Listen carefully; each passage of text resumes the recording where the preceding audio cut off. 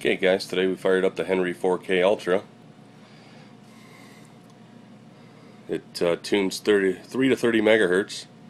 It's rated continuous duty in all modes. Runs a single 8877. Still has the original 1973 tube in it.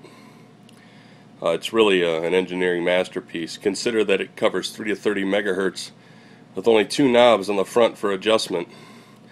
Without a doubt, it is my favorite amp. So we'll turn it on and show you what it can do. Okay, right now we're just in low power. Can't really see it. We're just in a low power setting, about 3200 volts on the plate.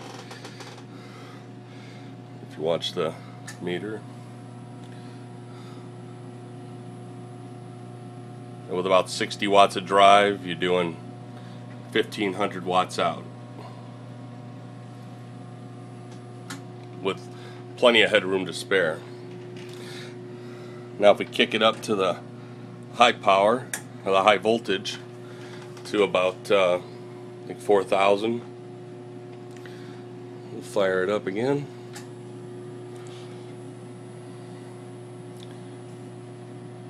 And you can see that it will do a lot. That's 2,500 watts full scale. If you look, even at 2,000 watts, hardly any grid current. Plate current's only at about 600 mils.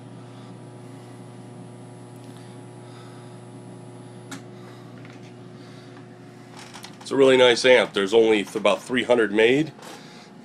So if you find one, pick it up. They're worth it. They're really nice.